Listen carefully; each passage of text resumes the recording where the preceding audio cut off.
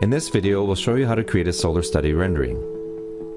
Solar studies simulate the movement of the sun through a scene, so you can see where shadows are going to fall throughout the course of a day. This is especially useful in urban planning when, for example, you might need to adhere to limits on the amount of shadow a proposed building is allowed to cast on public spaces. You will need an image created with sun properties from an application such as Revit. The correct geographic location must be included in the model. Solar studies are composed of multiple rendered frames, so make sure you have enough cloud credits available before starting a rendering. If you cancel the rendering at any point, no cloud credits will be deducted from your account. Before a rendering starts, you will be presented with a window informing you of the number of cloud credits required. Navigate to the scene you want to render and mouse over the thumbnail. Click Render as Solar Study. From the Render Settings window, you can select a start and end date. The default is the same day, so you can see the sun's progress throughout one day. Usually you'll want to select the approximate times for sunrise and sunset for the region in question. Interval is the amount of time between image simulations.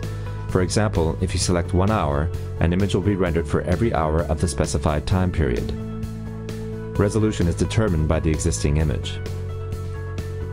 Once you have specified your settings, click Start Rendering. Note that you can also do the rendering from your application.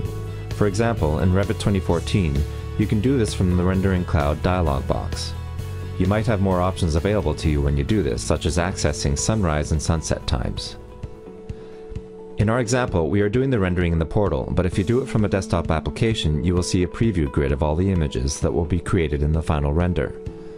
This is so you can adjust exposure, saturation, and other settings. No cloud credits are required for this preview. To get an estimate of the remaining rendering time, hover over the progress bar under the rendering thumbnail.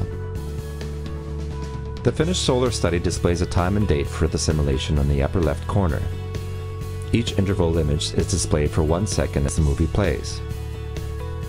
You can see that as the sunlight diminishes in the scene, artificial light takes its place. You can download the solar study using the Download Solar Study option. This creates a zip file containing separate files for each image of the solar study. Each image contains a transparency mask. Whether you see the background depends on what program you're using to view the image.